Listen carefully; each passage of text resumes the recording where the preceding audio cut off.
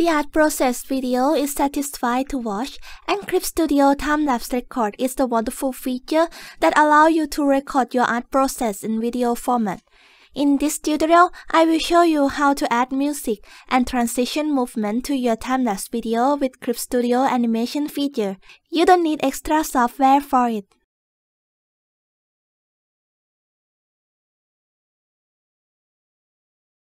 Time-lapse video is like storytelling about how your art was made. The clear art process is like a clear storyboard for it. Planning your art process in mind before recording will make your time-lapse video play more smoothly too.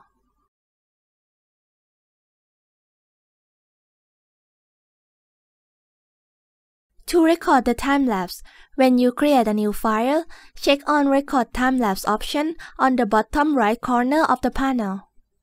Or you can enable it later by the menu File, Time-lapse, Record Time-lapse.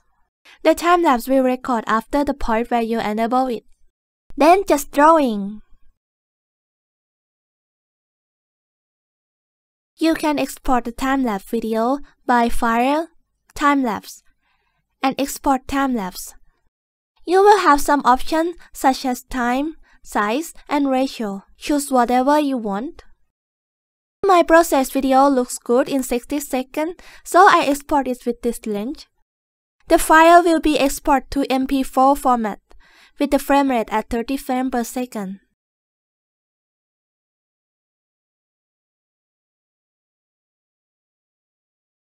Let's add music to the time-lapse video. Create a new file with the same dimension of your art. I use the FHD preset. Import the video. Go to File, Import, Movie. You will see the video is not fit on the screen. It's because the maximum export of the video is 1280 pixels, which is 50% less than the canvas size. I scale it up to 150% and make it fit on the canvas. If you don't have the timeline panel, you can open it from the menu, Windows, Timeline. Create a new timeline. I will use the frame rate to 24. You can set any value here. The less value will be the less frame amount, but the length of video will be the same. When click OK, you will see the timeline is longer than your playback time. You can drag the blue bar to extend it. Or go to Animation, Timeline, and change setting. Set the end frame to the frame number where the video ends, and click OK. Now, your playback time will cover all the video length. You can see the result image at the beginning of the time-lapse video, and the quality is a bit dropped because we resized the video. To fix this, import the finished image on the canvas. Go to File, Import, Image. Set the image layer to show only on the beginning and at the end part. Right-click at the position where the preview ends and set at last keyframe. At the end of the playback time, extend it a bit. And right-click at the image timelines where the time-lapse video ends and set as first display frame. Add the music to the video. Select the first frame.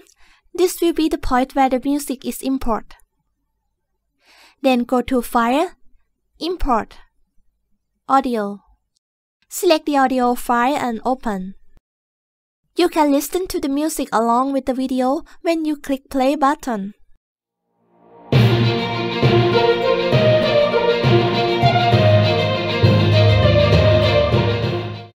You can add the fade out effect to the music at the end of the video.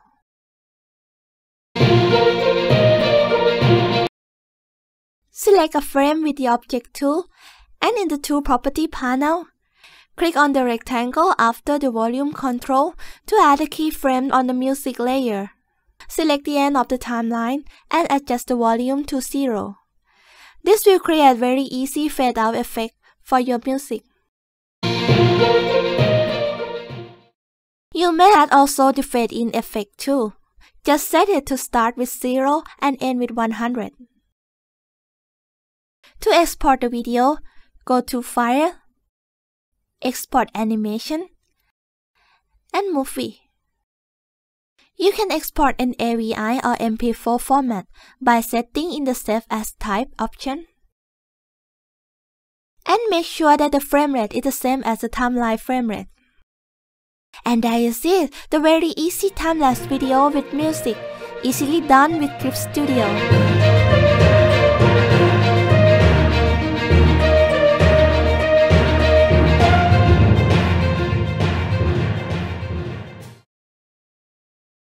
Let's make the video more interesting with camera movement, fading effect, ending credit, and text overlay. You can add all of this to your video with clipstudio animation tool. Let's start with the camera movement. Create a new 2D camera folder. Go to Animation, New Animation Layer, and 2D camera folder. Put all the layers in the folder except the music. Then adjust the camera with the object tool. Let's start with the zoom out effect. Select the camera folder, click on the timeline, and add a new keyframe. This keyframe will have camera scale at 100% and stay in the middle of the canvas. We will use this as a reference keyframe. Then at start point, scale the camera down with object tool.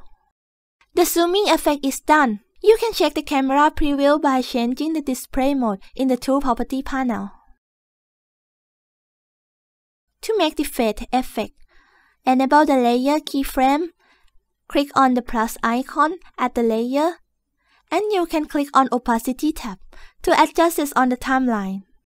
I start with 100% opacity and end with 0. To add camera movement in the timeline, create 2 keyframes covering one area. Next to the first keyframe, scale the camera down. If you are on the field of view mode, you must switch it back first. Right-click on the keyframe and copy. Then paste it in front of another keyframe. Move it a bit, you can hold Shift key and it will move in line. And the easy camera pan is done.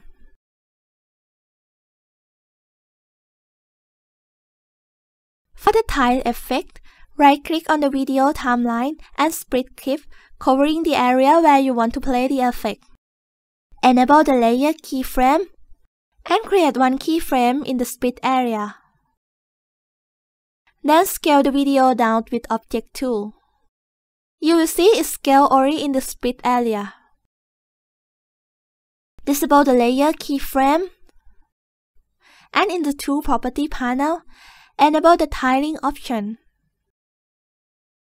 When you enable the layer keyframe again, you will see the tile effect is done. In some process result, you may want to show it longer. For example, the finished ink. Split the clip and chip it back. Then import the ink image and set it to show only on the blank area. To make easy ending credit, make sure the layer keyframe is enabled. Create a new keyframe where the credit will start, and several frames after, move the image to the left. Then create a new layer and fill the color. Enable the layer keyframe and move it to the right side. Set it to show only in the ending area. Then move it along in the same time position as the image. Extend the playback time to show ending credit longer. Then add the text after the movement. You may also add fading effect on it too. For the text overlay, type and set the format. Then copy the layer and edit text for all the process. Create a new animation folder outside the camera folder and put all the text layer inside. Then right-click on the timeline and select the text to appear.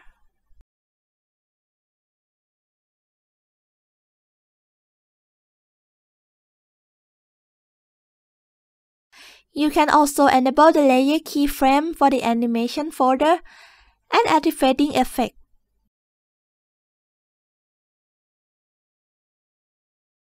You can also set the text border and change the color with layer effect on the layer property panel.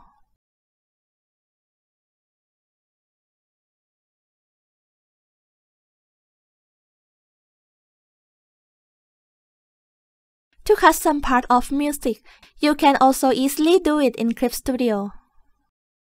Split clip on the music layer where you want to cut. Then copy the layer and delete all unwanted parts. Drag the timelines of the second part to connect to the first part.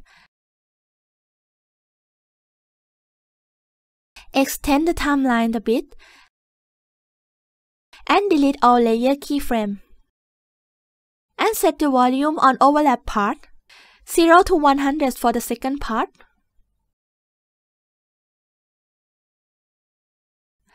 and 100 to 0 for the first part. This will make the easy crossfade effect for your music.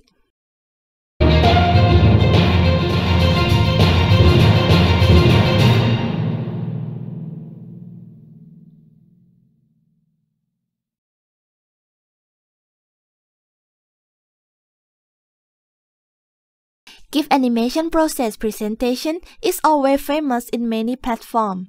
It's very easy to make and also compatible for clipstudio Paint Pro. In traditional style, we save the file for each process and put it together. Create a new canvas with the same dimension of the art process. Create a new timeline and set the frame rate to 1. Create a new animation folder.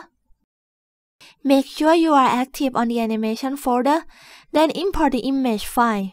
File, Import, Image. Select your process files and open.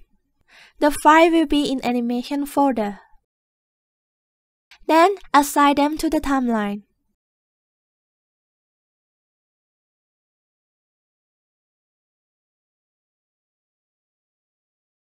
I also add the text to explain the step.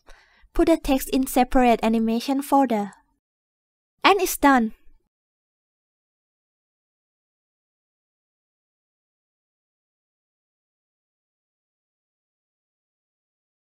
We can also make the time-lapse video into GIF animation. Create a new timeline with the frame rate of 1 frame per second. Then import the time-lapse video into the canvas. You can see, with this setting, the video is having only 60 frames for 60 seconds. For clipstudio Paint X version, you can export all 60 frames in one time by scaling the playback time to the end. But for Pro version, here is some trick for you. I shift the timeline 1 frame to delete the preview image at the beginning. Then go to File, Export Animation, and Image Sequence. Select the destination folder and set the start number to 0 and the frame rate to 1. This will save all the keyframes in separate file. Note that the last export number is 23. Then hold-click on the header of frame 24 and drag it to 1 frame before the playback time. Export again and set the start number to 24. The file name for this export will start with 24. Repeat the step until the end of the time-lapse video. The final part may be less than 24 frames. Don't forget to adjust the playback time to fit the frame. Let's arrange the export frame into GIF animation. You can create a new canvas, or just delete the time-lapse video and adjust the frame rate for the current canvas. Go to Animation, timeline, and change frame rate. You can use 4 or 8 frames per second to match your work. 8 frames will be shorter but smoother GIF animation. Create a new animation folder and go to File, Import, Image. Select all files and open. It will be imported to the animation folder, order by file name. Rename the layer, go to Animation, Edit Track, and rename in layer order. It will rename all the layers into order number. Assign it on the timeline. Click on the animation folder, go to Animation, Edit Track, and batch specify cell. Check on skip cell number to skip some frame to fit the 24 frame limitation. You don't have to do this if you use clipstudio Pen X version, which have no frame limitation. Set the start and the end number. The time-lapse keyframe will be assigned automatically on the timeline. Extend the last keyframe to show the final result longer. I hope this tutorial gets you some idea to improve your time-lapse video before uploading it on social network. Stay safe and have fun creating. See you later.